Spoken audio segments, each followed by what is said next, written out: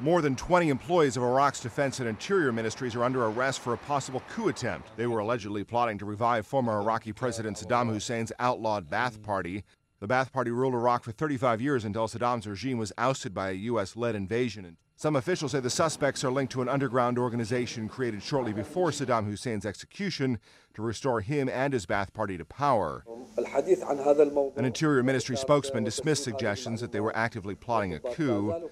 Iraq's 2005 constitution bans the Ba'ath Party and any group that uses its symbols and ideology. A new law went into effect in February, allowing lower-ranking former Ba'ath Party members to reclaim government jobs. Up to 35,000 members of Saddam Hussein's political machine could have returned to work. Officials are still investigating. Matt Friedman, The Associated Press.